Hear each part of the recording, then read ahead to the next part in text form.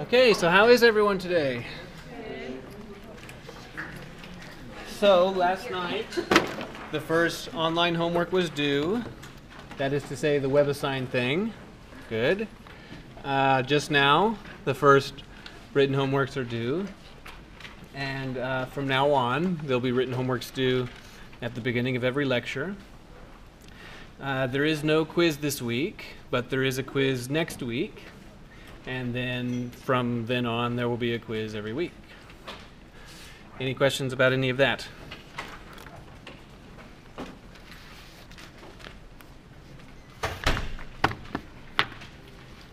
No questions? Okay. So today is the 28th.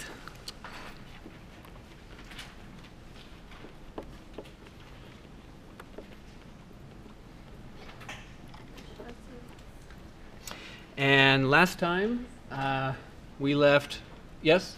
So if you completely neglected to turn all four of those in today, you're out 40 points. Well, yeah, you're gonna have, some of these are gonna be graded by hand, and some of them are gonna be checked for completion. The ones that are graded by hand are out of 10. The ones that are checked for completion are out of 1. So if they're not turned in, then you're gonna get zeros for all of these. Whether or not they're 0 out of 1 or 0 out of 10 is not clear yet. Right. That being said, there's going to be approximately 30 graded by hand and approximately 90 checked for completion. We're going to drop 3 of the one category and 9 of the other. So this one's No. This for your course grade, this represents like 0.1 points. Like if you just didn't do this just now, then now you can get at most a 99.8 or something like that. Okay. Other questions? Okay, so last time we were talking about radicals, and to remind you, there were even and odd cases. So I'll just summarize this with the following comment, that even radicals require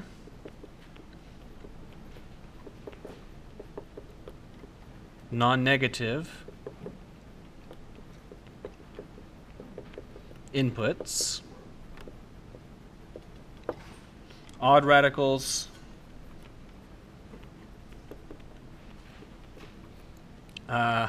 accept any input.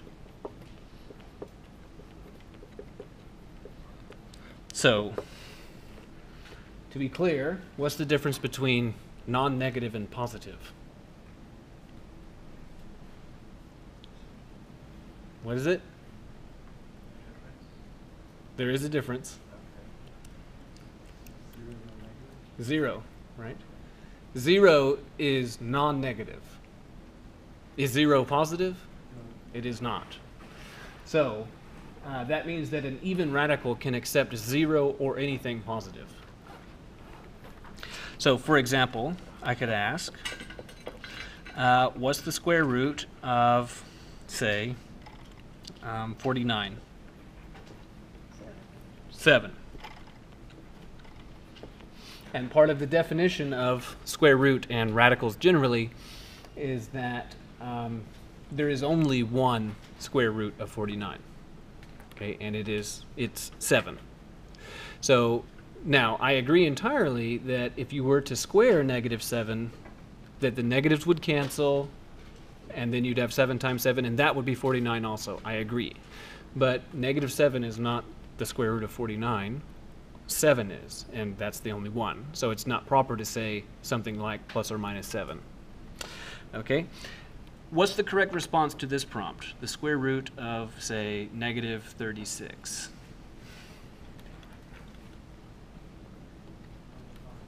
That this is undefined.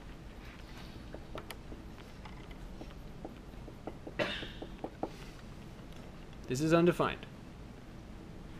Okay. What is the cube root of how about 64? It's 4, right? It's 4 because 4 times 4, that's 2 of them, that's 16, and then you multiply 16 by yet another 4, and that's 64. So that's 4. Now how about this one? The cube root of -8. -2. But wait a second. I thought we just got finished saying that you can't put negative things into radicals. Ah, right. What is the radical number for this one? 3, which is odd. So such radicals accept any input. So this is -2. Good. Any question about this? Okay. Another bit of notation is the following. Let n and m be in the naturals. And can you remind me, what does that mean in the naturals? Yeah. 1, 2, 3, 4, 5, the positive integers. Let n and m be in the naturals. We're going to require that m is not 0, and we're also going to require that n divided by m is simplified.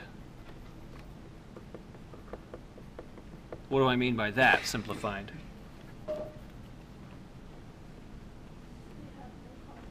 They have no common factors.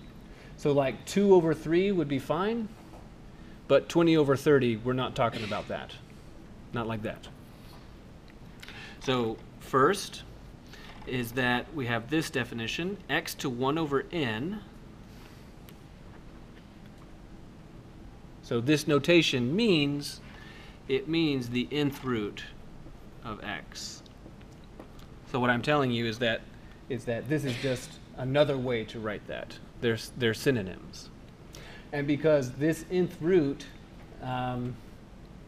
behaves differently with regard to whether n is even or odd, that means that this inherits that same behavior, right? So in particular,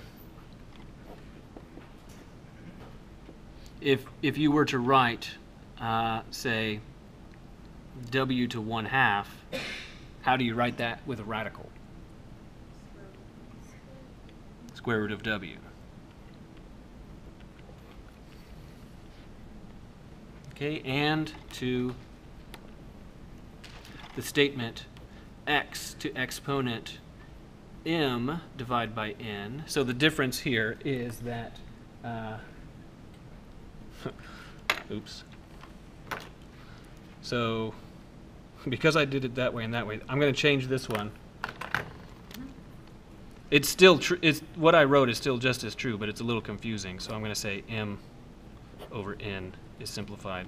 And here this needs to say, I'm so sorry for doing this, n is 0, since I made n the denominator. So now this, x to m over n, means the nth root of x raised to the mth exponent.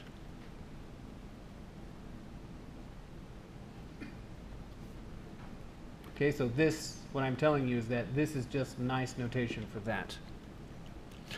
Okay, as a result, I could say, okay, please evaluate for me what is, say, 16 to 1/2. What is that? The square root of 16, which is what? 4. Okay, how about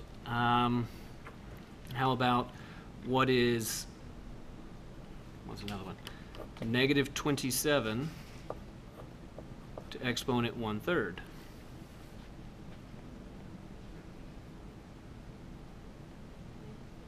-3.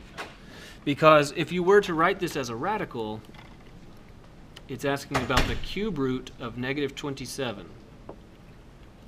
So is it okay to be putting a negative thing inside of a cube root? Yeah, because that's an odd radical.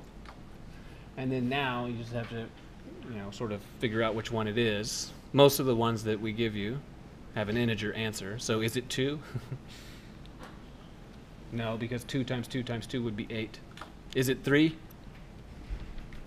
3 times 3 times 3 is 27. That's good. But it's not 3, it's negative 3. Good.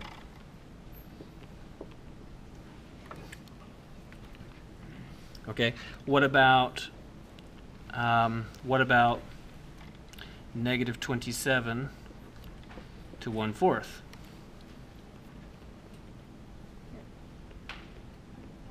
This is undefined. Why?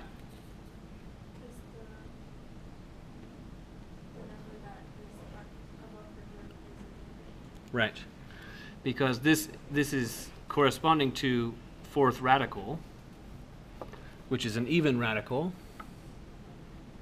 and even radicals cannot accept negative inputs, so the correct response to this is that this is undefined. Yes? When you said x to m over n, not there, would it be the same if the m was inside the square root? No, it's this one, not the other way. The reason why it has to be this one is because the radical has to be processed first. Radical first, then exponent. Yeah. They are the same when x is positive. Then it doesn't matter. But when x is negative, then it can matter.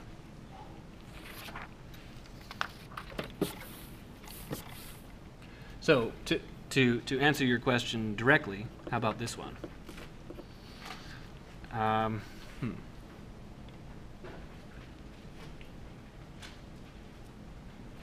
Yeah, I'm gonna do this one. Okay, so how about 32, and I want you to do it to exponent 3/5. And I want you to do this without a calculator.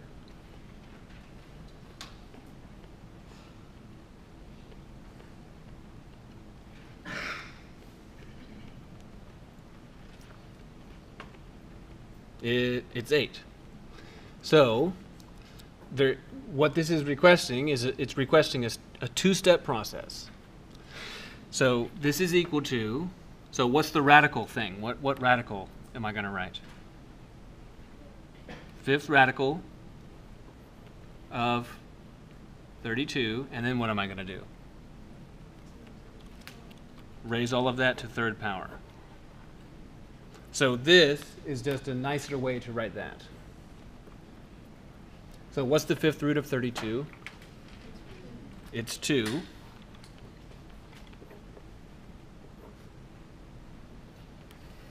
And then 2 cubed is 8. Very good.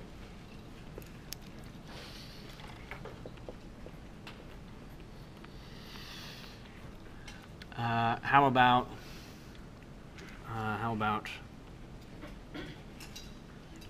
about this one? Negative 8 to exponent 4/3.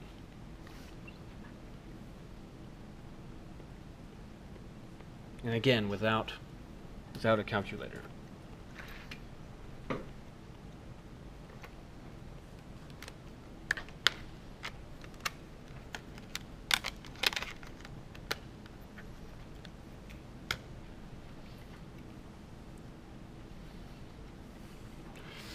So this kind is particularly fun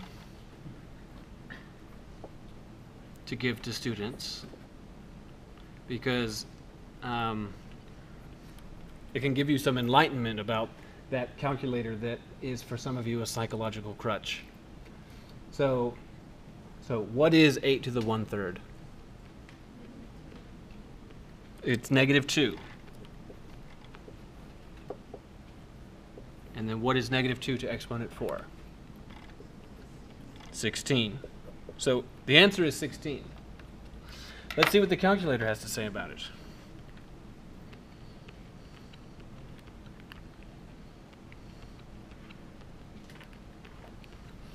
So typing that into the calculator there, what's the calculator going to say? It's going to say, blah. It blew up. Can't do it. Yeah?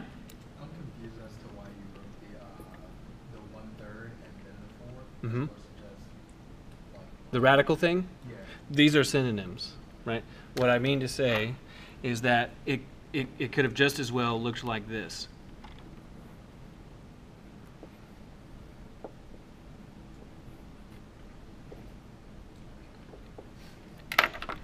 We could have taken this path, it would have been just the same.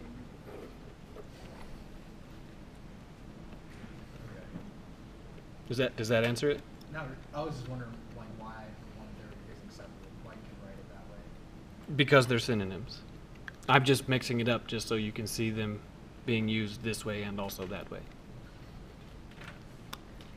Other questions? Okay, good. Now I lost my train of thought. Okay, now I have it. So now we have conjugate.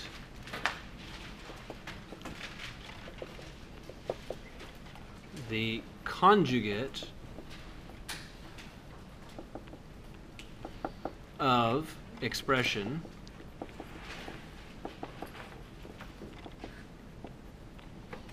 A plus B is expression what? What's the conjugate of A plus B? B plus A question? Sorry? B plus A minus B. So that is to say that you take this, the second thing, and you flip an add to a subtract. So similarly, what is the conjugate of A minus B? A plus B. So I could say, okay, what's the conjugate of 3x plus 5? What's its conjugate? 3x minus 5. Okay. What's the conjugate of 4y minus 5w? 4y plus 5w. What's the conjugate of 2 plus the square root of 3?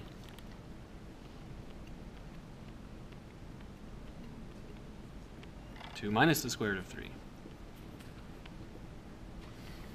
So these are conjugate expressions. They're conjugate to each other. So now, the reason for bringing this up is because I'd like for you to observe this neat thing. What if we take 2 plus the square root of 3 and we multiply it by 2 minus the square root of 3? So for reasons that I hope are obvious, this particular kind of thing is called the product of conjugates, because these two things are conjugates and we're computing their product. So I'm going to carry out this multiplication. So I am aware that some of you know a shortcut to doing this, a nice little shortcut called FOIL, but I'm going to plead ignorance and say I don't know what that's about, and I'm going to do it the long way first. So I'm going to take this and distribute it in. So I'm going to give a copy of this to that 2 and also a copy to this square root of 3 so that it looks like 2 plus square root 3 multiplied by 2 and then minus 2 plus square root 3 multiplied by square root 3. And I want to multiply this out even further. So now what do I need to do? So this is called distribution because you gave a copy of this to that one and also to that one, just like you're handing things out. You get a 2 plus square root 3, you get a 2 plus square root 3. Okay. Now what? Now you do it the other way, right? You distribute to the right. So that way for that one and that way for that one.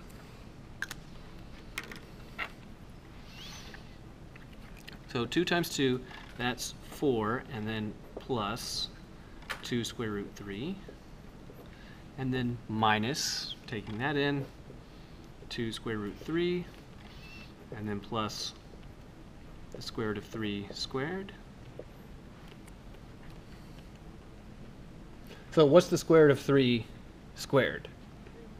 It's 3, right? So that this would be 4 plus 2 square root 3 minus 2 square root 3 plus 3.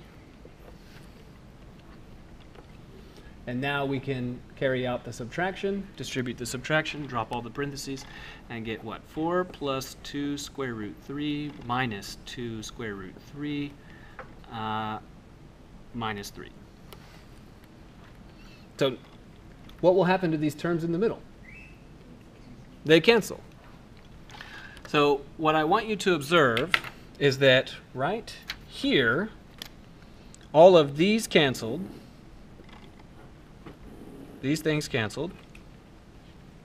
And right here, all of the other radicals canceled. So by the time we get to the last step, all the radicals are gone. All the square roots are gone. Okay, that's the neat trick of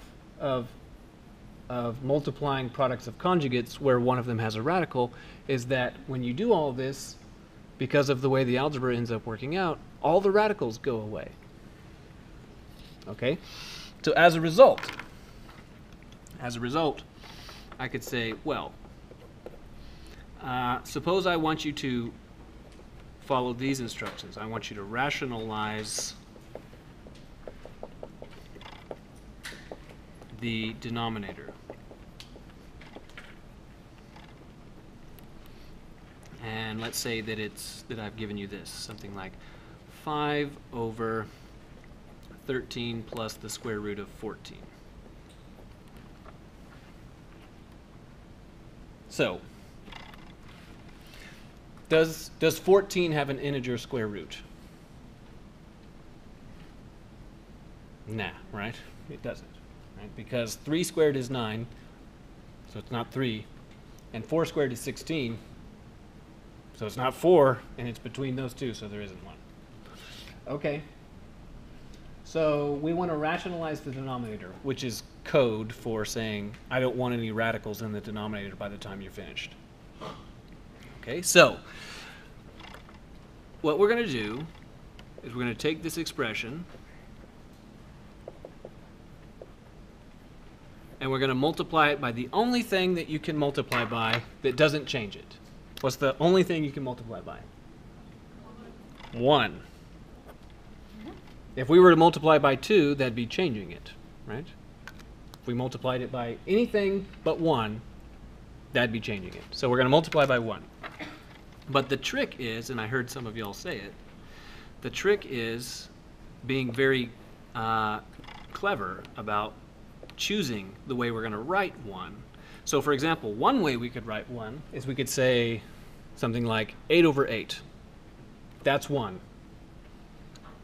80 over 80 is also 1.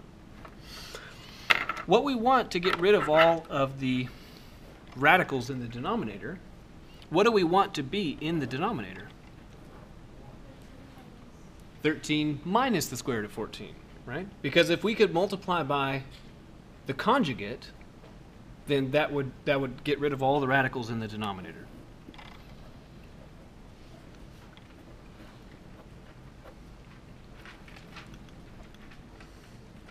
But you can't just arbitrarily multiply the denominator by that much. What else must you do? Do the same thing in the numerator. So what I want you to observe is that this one is in red, and so is this. This is also 1. It's kind of a weird way to write 1, but it is 1. Okay. So let's carry out that multiplication. So in the numerator, it would look like 5 multiplied by 13 minus square root 14. And in the denominator, 13 plus square root 14 multiplied by 13 minus square root 14. and we want to carry out all that arithmetic. So in the numerator, that'd be 65 minus the square root of 14, minus 5 square root of 14. And now here's where we watch slowly all of the radicals disappear in the denominator. If we perform the distribution, we get 13 plus the square root of 14 times 13 minus 13 plus the square root of 14 times the square root of 14. That's distributing this one to that one. And now I'll distribute the other way. So 13 times 13, what's that? 169.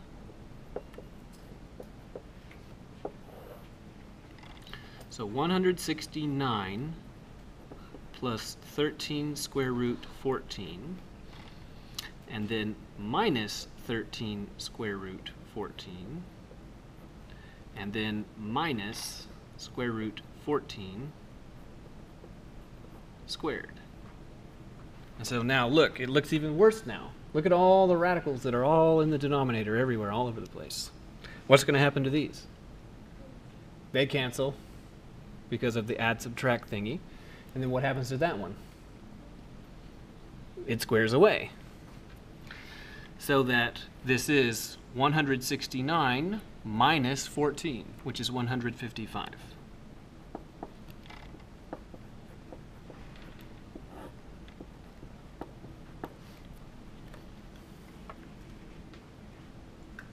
So did we rationalize the denominator? Did we get rid of all the radicals?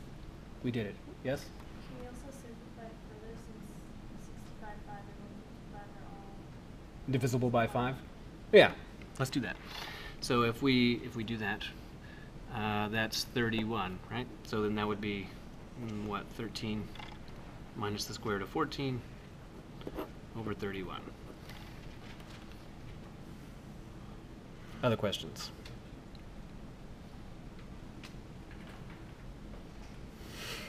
Yes? You can use FOIL because we're going to do FOIL today. We're going to do FOIL next. So aren't you getting tired of this distribute all the time thingy? Yeah, we're tired of it. Good. That's the point, part of the point of doing it right here. So now we're in the next section, section 1.4. So this is section 1.4, which is called something like polynomials.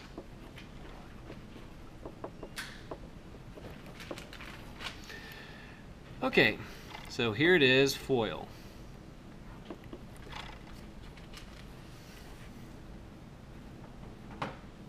So in the first place, a binomial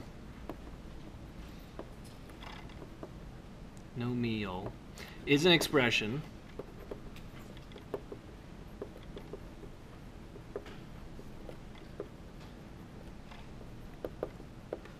with two terms. So something that looks like this: A plus B. So this is a term, and this is a term.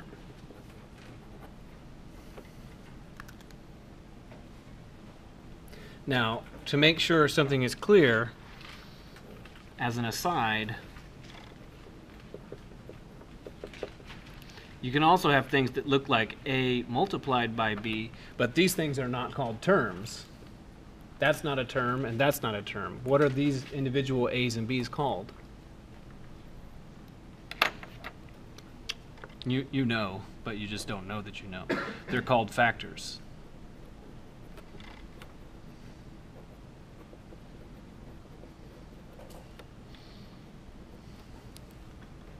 So what I'm telling you is that terms are things that are separated by pluses.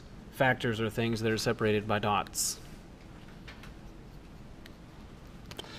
Okay. So the product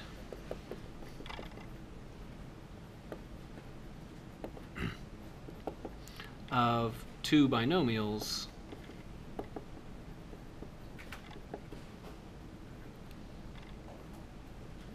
looks like this: a plus b multiplied by c plus d. Well, we've already done this a couple times on the previous pages, so let's do it one more time, and in a sense once and for all. So we'll distribute this one to that one and to that one, so that it looks like a plus b multiply c plus a plus b multiply d. So that's a distribution to the right. So now we'll do two distributions to the left.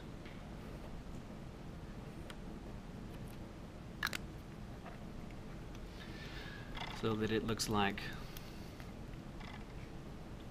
a times c plus b times c plus a times d plus b times d. So now we have 4 terms. 1, 2, 3, and 4. And now I'm going to do one more thing. I'm going to say that it's a times c plus a times d plus b times c plus b times d. So what did I do between these two lines here? Right, of the middle ones. That is to say, this one went here, and this one went here. Is it permissible to change their order? Yeah, because addition commutes, so we can move those around. So a plus b multiplied by c plus d. Here is a formula that you're now expected to memorize, if you didn't know it already. So this formula is called the FOIL formula for the following reason. So concerning these two binomials and concerning the first one, which term is first? A is the first term. And in this one, which one is first? C. So A and C are the first ones, are the first terms. That's why this one is called the F term. Now, considering these 4 altogether, A, B, C, D, which 2 terms are on the outside? A and D are outside. So here's AD. This one is referred to as the O term. And taking these 4 together, which 2 are on the inside? B and C are on the inside, so this is called the I term. And then which 2, in this one, which one is last? And in this one, which one is last? D. So BD, this one is called the last term. So that's why this formula is called FOIL. And it doesn't matter which order you do it in. Just do it in order of the strategy. I'm not sure I follow. Like, if I wanted to do Fiol, Yeah. This one is FIOL, right? That's what this one is. That's fine. I was always first in or out or last, but it doesn't make This, any difference. the answer to the question is that it doesn't matter because addition commutes. Right. It doesn't matter. So as a result, I could ask the question. I could say, well, how about x plus 7 multiplied by x plus 5. So this would be the sum of 4 things, right? Because this is the product of 2 binomials. So what's the F term? X squared. What's the O term? 5x. What's the I term? 7x. And the L term? 35. Now, can we collect like terms? Yeah, the ones in the middle are alike, so that we could say that this is x squared plus 12x plus 35. Any question about that one? Okay. We could do, say, another one. How about, what do I like? 3w plus 4y multiplied by 2w plus 5y.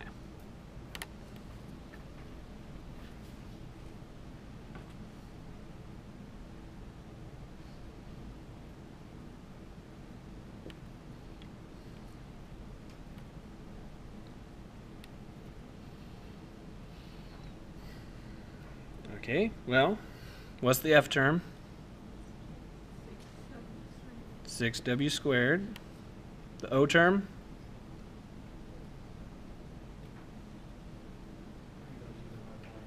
3w 5y, which I'll write as 15 wy.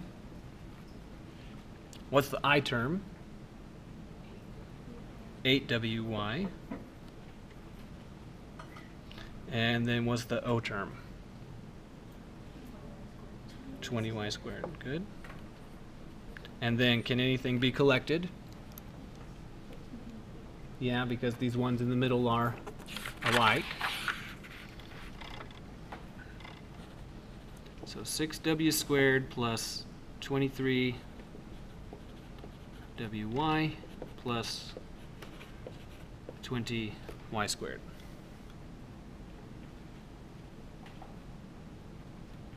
Any question about this one? Okay. So, now on to how about this nice formula. This is called the product of conjugates formula.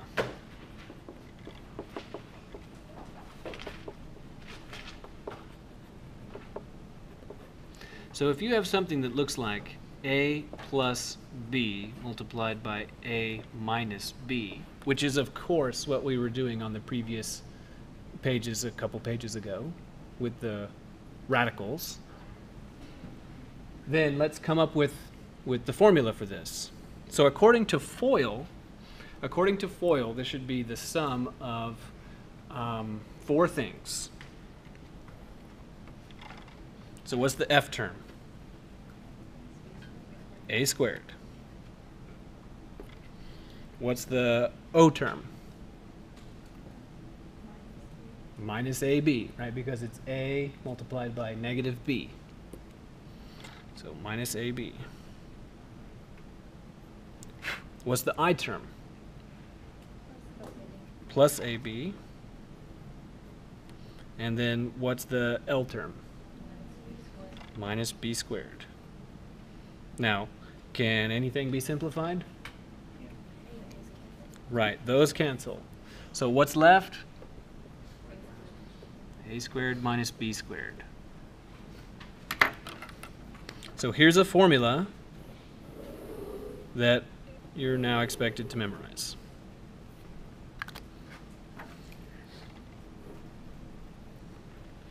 And the way that that's said out loud is that the product of conjugates is the difference of squares. Okay, because that's a square, and we're computing their difference, right? So the product of conjugates is the difference of squares. So, for example, I could say, what about 2w plus 5z multiplied by 2w minus 5z?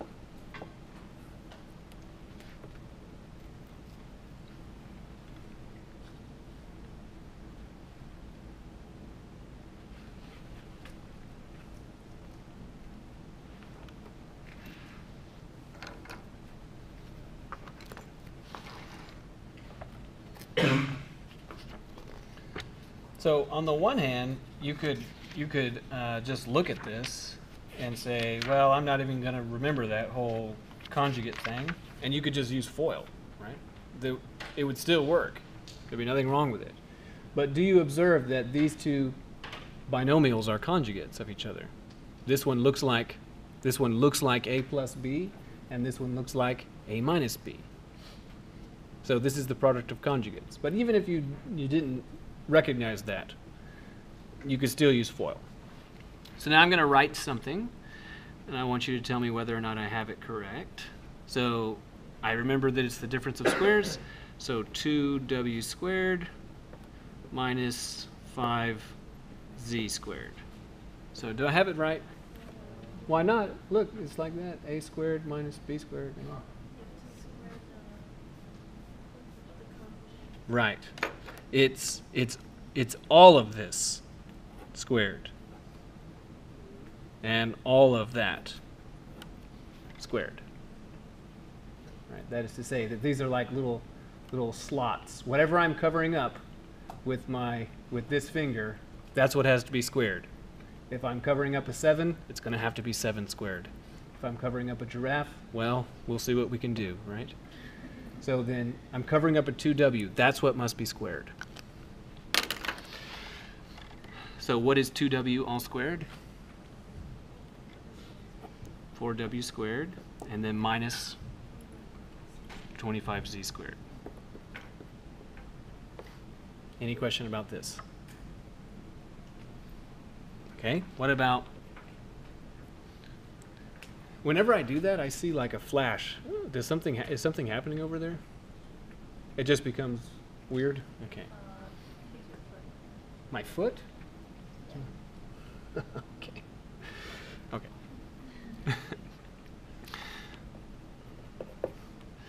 Okay, so how about 5 minus the square root of 11 multiplied by 5 plus the square root of 11. So is this the product of conjugates?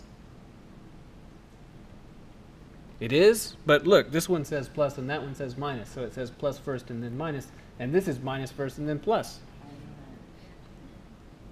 But multiplication commutes, which means I can take these two factors that I'm covering up, and we could commute them and put them in the other order. So it doesn't matter if the minus one comes first or the plus one, doesn't matter.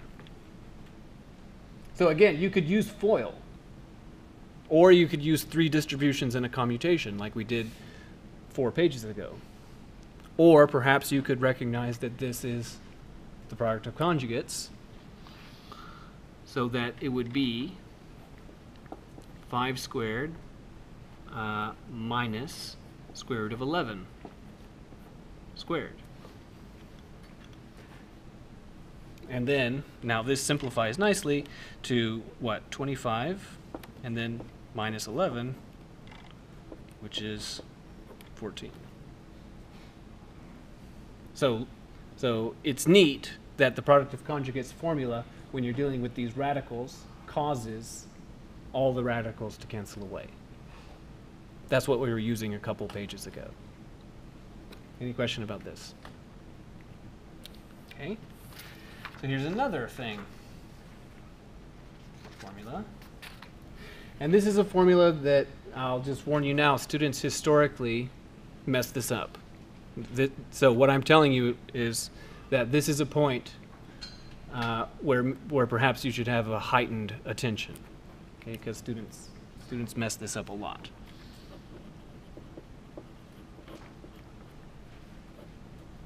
So what if we do a plus b all squared? Let's come up with a formula for this.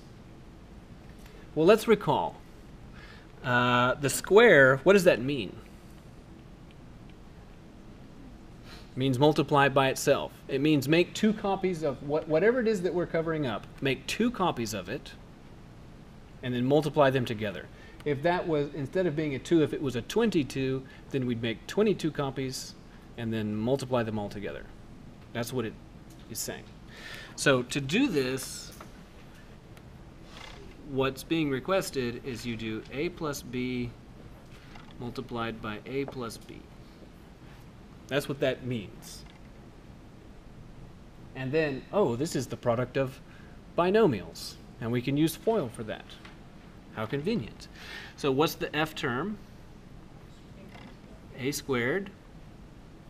And then what's the O term? AB. What's the I term? AB. And what's the L term? B squared. So can anything be collected? The AB.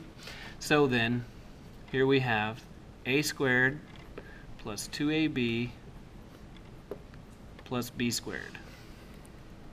So this is a formula now that you're expected to memorize. So now I'm going to write something that is incorrect. So if you're going to copy what I'm about to write, please carefully note that it is incorrect. So this is the mistake that students make. They look at this and say, okay, A plus B squared, I think the 2 is going to distribute to the A and also to the B so that it looks like A squared plus B squared. What has student forgotten here? The 2AB. So this is just flat out wrong. So this is wrong.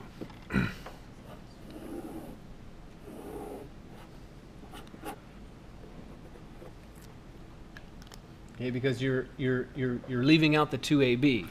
Now the thing is that this other one is true. What if I change it to A multiply B and square it? Then what? Then it works. Then it's A squared multiply B squared. That's true. So what I want you to see is that it does kind of look like it ought to work a little bit, at least visually. This is the one that works that way. This one does not. As a result, I could say, well, how about 3x plus 5 and we square it?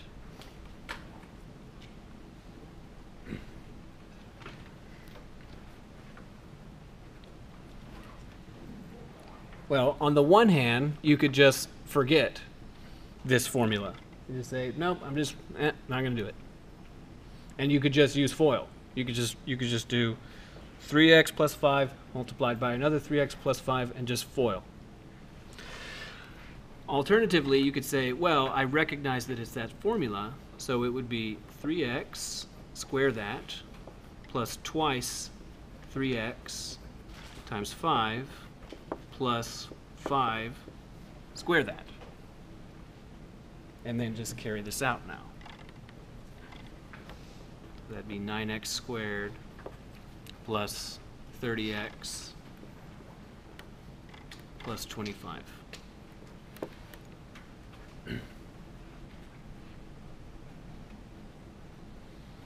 Any questions? Okay, so that's all for today. I'll see you on Wednesday.